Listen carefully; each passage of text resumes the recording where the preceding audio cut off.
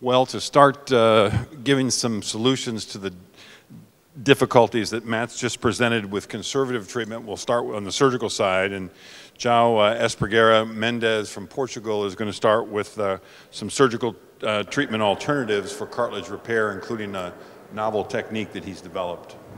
Thank you. So, ladies and gentlemen, good morning. Because it's my last presentation, I would like to thank again Philippe Landreau for this fantastic and warm hospitality, and congratulations for such an outstanding scientific program. Can you put my slides on the first slide, please? You just put the last one.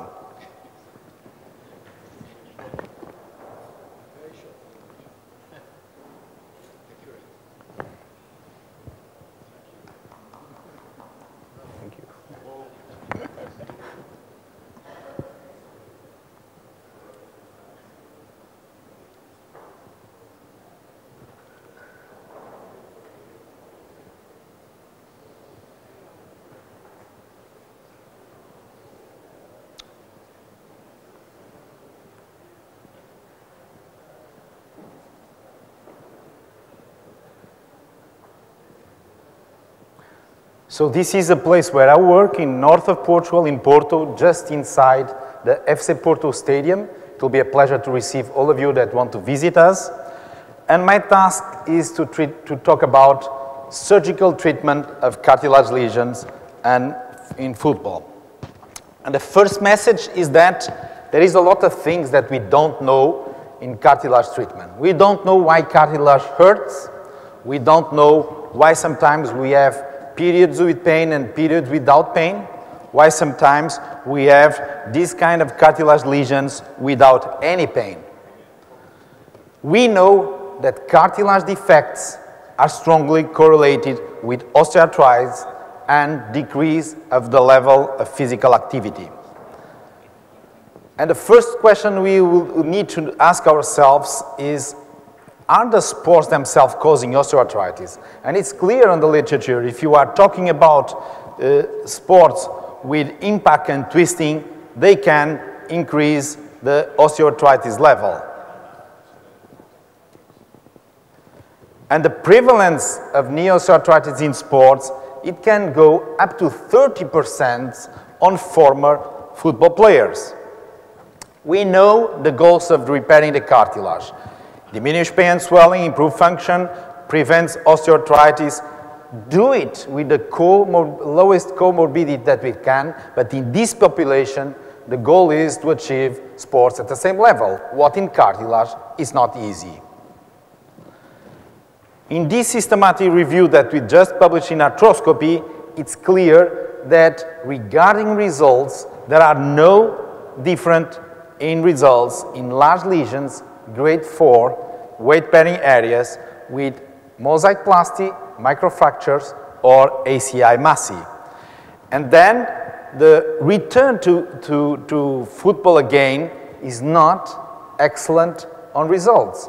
Overall, you have a return to competition with mosaicplasty with 87%, and what is important to mention is that the big difference, and I'm going to emphasize that at the end, is regarding return to sports. In return to sports, we are going to find difference in these three techniques. In this study, also systematic review, you can see that oats gives better results than microfracture, but not conclusive in ACI. And in return to sports, the level to return to sports is around 73%, with 68% at the same level, what is clearly not enough for our athletes. If we look to the techniques themselves, the father of the microfracture, Bob Steedman, shows very good results in return to sports, up to 95%, but he's the father of the technique. In another study, we show, these authors show that if you do debridement, you have a 67% to return to successful American football. But if you do microfractures, you decrease the level of returning to sports in this population. So in this study, it's better not to do microfracture, just to do chondroplasty or debridement. In these nice studies from Lars Ingebretsen from Norway, you can see in a prospective randomized studies that there is no difference between ACI and microfracture results, even after 5 years. In this nice study of Mithofer, you see that with ICI, you only see return to football in 33% and only 80% at the same level, so not enough.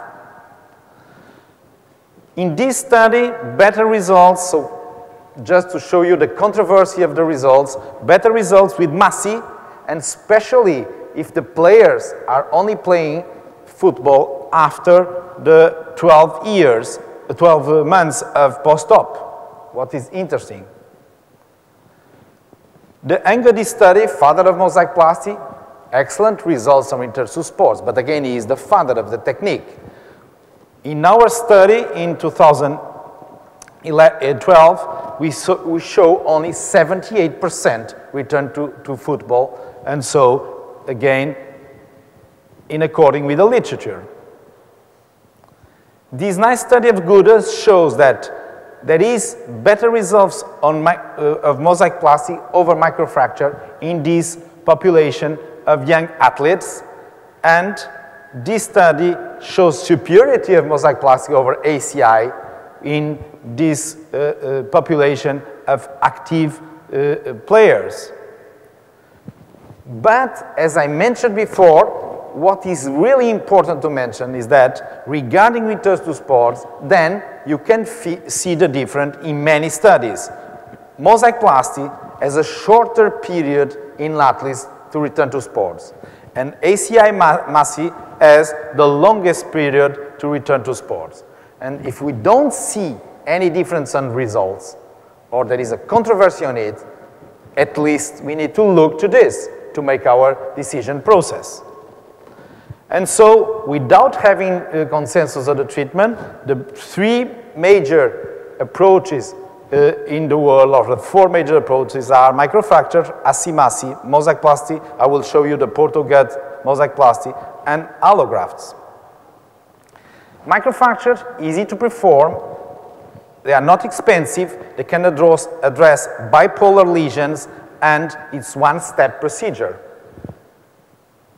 ACI-MASI, you know the legislation problems in Europe, and there are many companies that need to go back to studies to do it again because they didn't perform the perfect study to achieve to this moment, and so we have problems on this technique, and there is some disadvantages concerning 2 surgeries and also the price of the procedure. And we can add scaffolds to it.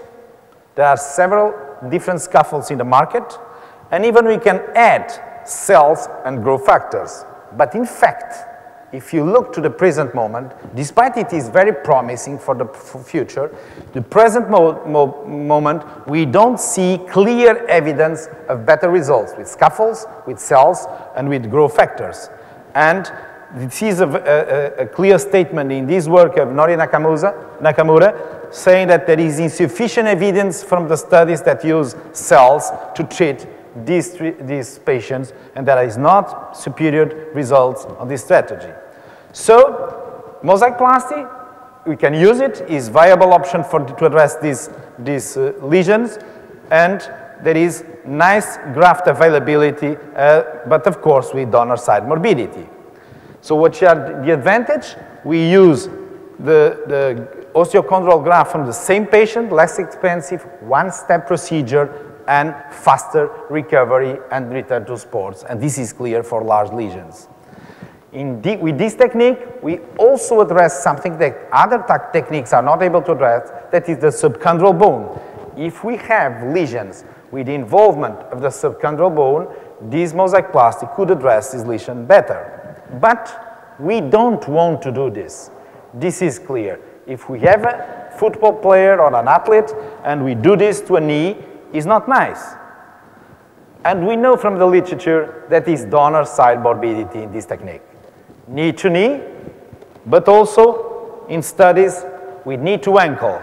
Clear, important morbidity when we harvest these grafts. And so the question is, can we avoid it? Can we use another technique with same results of mosaicplasty but without the same morbidity? And so we work during the last years in this graft from the upper tibiofibular joint, using a joint that is not necessary for the normal functioning of the knee and that in our results has almost no morbidity. Of course, we need to study the anatomy first, and we describe two types of joints, the plane joint and the L-shaped joint, and we also study the potential of resurfacing. And if you use the fibula and the tibial surface, you can go up to 5 square centimeters of potential resurfacing, what is really nice in large lesions. What about histology? We studied the lateral femoral condyle, comparing it with the two surfaces of this joint, and the lateral femoral condyle is very similar to the tibial side. The fibular side is a little bit thinner on the thickness. Technique, it's easy. We address the joint directly. On the first case is we isolate the peroneal nerve. Now we don't use it, we just feel it. And we do a horizontal cut and the vertical cut, sparing the lateral collateral ligament and the muscle insertion. And we take out an osteochondral block that we put on the table to do our mosaicplasty. We do the same on the tibial side. So we gain, then easy, because we have an open joint, and we remove an osteochondral block to put on the table and to do our mosaicplasty. We develop some tools to do this, and with these tools, we are able to grab the graft and to do these nice plugs. So regarding the result on plugs is the same that a regular mosaicplasty. Our point is morbidity. We do an open placement if you use more than 2 plugs, and especially if you address different regions of the joints, because you want to have the most smooth surface that you can get. If we use only one large plug, we use arthroscopy to put it in place. And so with that, you can have a regular mosaicplasty. Of course, with the same problems on congruity of the surface that you can see in the regular mosaicplasty. It's not different, it's not perfect on the surface. You can use it customizing the osteochondral bone block and use it to one single bone block if it fits well on the lesion. And of course, with this approach, you can address the size of the osteochondral graft, because you know that the biggest is the bone osteochondral graft, the better for the results. Rehabilitation classic for mosaicplasty. We are very fan of this Alta G machine because we can address immediately movement without weight bearing, or decreasing 80% of the weight bearing of the body. And our weight is related with the number of plugs, location, and stability.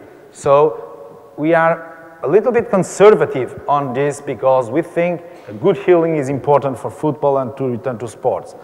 We publish our results with more than 10 years follow-up in the Kester journal. We show a nice improvement on VA scale score and a very good improvement on lesion score. But what I would like to point is that we didn't found morbidity on the donor side. No instability, no peroneal nerve, no ankle problems, no infection, and no other problems.